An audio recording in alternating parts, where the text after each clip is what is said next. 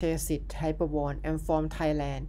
Today I would like to show you how to fix the error about the execution policy in the PowerShell. Sometimes you need to run a script, okay, and you would get the error like this, okay.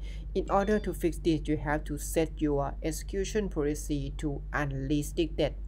In order to do that, you have to open another PowerShell window, but you have to run administrator by right click and select run administrator, and then you have to type something like this. This requires case sensitive, okay, uppercase, lowercase, you have to follow like this. Set execution policy and then unrestricted and then enter.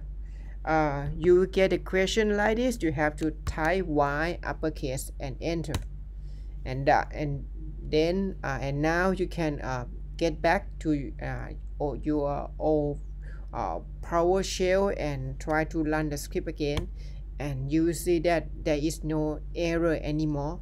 Okay, I hope this video will help and will be useful again, and if you think it's useful, please click like or share or subscribe my channel. Thank you. Bye bye.